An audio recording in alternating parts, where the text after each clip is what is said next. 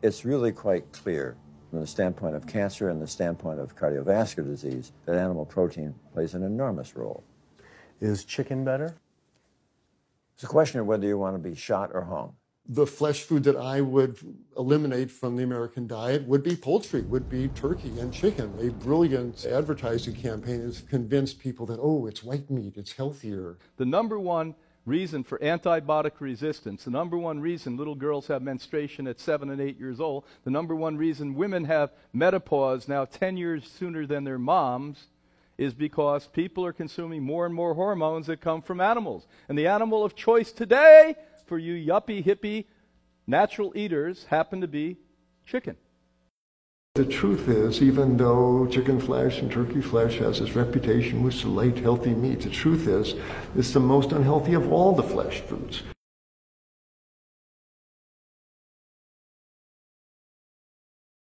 We have about a 21% higher cardiovascular mortality rate in the black community of this country.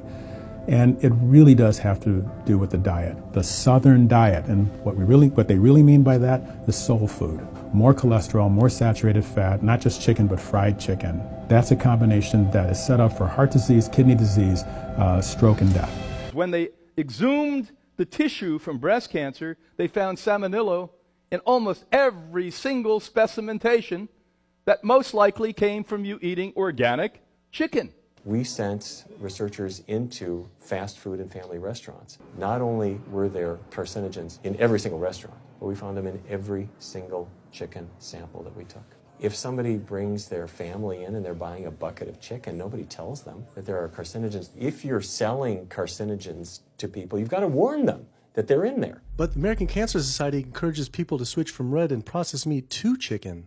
Why would the American Cancer Society tell people to switch from eating one carcinogenic food to another when a Harvard University study showed that men with prostate cancer who eat large amounts of chicken increase their risk of the disease progressing 4 times? The number one dietary source in America of cholesterol is chicken because of the volume of chicken. You know, chicken's become grilled chicken and organic chicken. It's machismo, but it has nearly as much cholesterol per gram as red beef. So just on sheer volume, it's the number one source, eggs being close behind. Anytime you step out and try to push the frontier of truth, there's going to be pushback.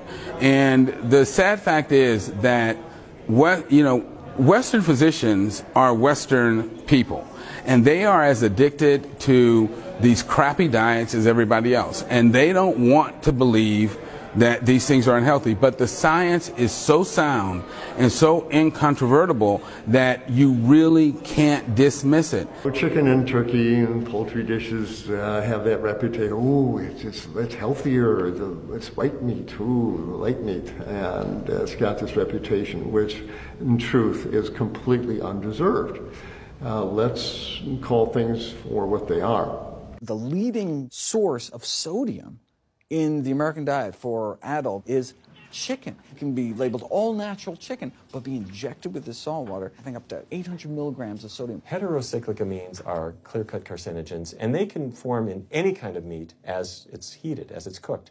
But by far the biggest source is chicken. If you look at the incidence of hypertension and diabetes and mortality in men, they actually get reduced as you go higher and higher in terms of how much you restrict animal products. There are numerous studies linking eating chicken to many different cancers, including prostate, colon, and bladder cancers in particular. This study, conducted at Harvard School of Public Health, found that people who ate more than 5 servings of chicken without skin each week had a 52% increase in bladder cancer risk compared with those who ate none.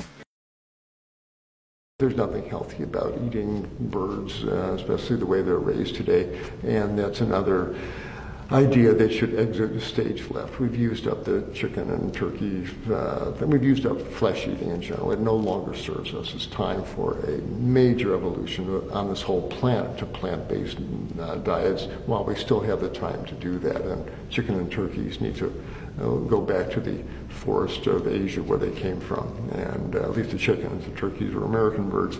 Let them go. Let them do what they used to do out in the wild there, but time to stop eating those birds.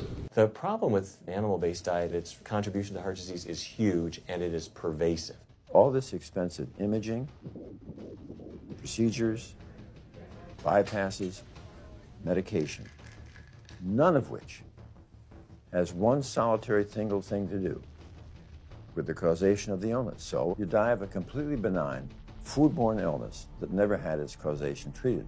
When we eat these kind of dead meat bacteria toxins, within minutes, you get this burst of inflammation within your system such that you basically paralyze your arteries. You get this stiffening of the arteries, their inability to relax normally in half. So it's not like decades down the road eating unhealthy, there'll be some damage. No, we're talking damage right then and there within minutes of it going into our mouth. Many people are given the diagnosis of Alzheimer's disease when it's not true Alzheimer's at all. The vast majority of people suffer dementia due to their tiny blood vessels in their brain clogging up and their nerve cells being shortchanged of oxygenated blood. And guess where that blood vessel dementia comes from? Those little tiny arteries are clogging up from that steady stream of fat, cholesterol, etc. We do not have the dental structure, we don't have the jaw mechanics, we don't have the intestinal structure of an omnivore or carnivore. We are classic herbivores by design, and that's why, for instance, 90% of the people who die from choking every year die eating meat. They're choking on meat, and that's because our teeth, jaw structure, and throat mechanism is not designed to handle this stuff.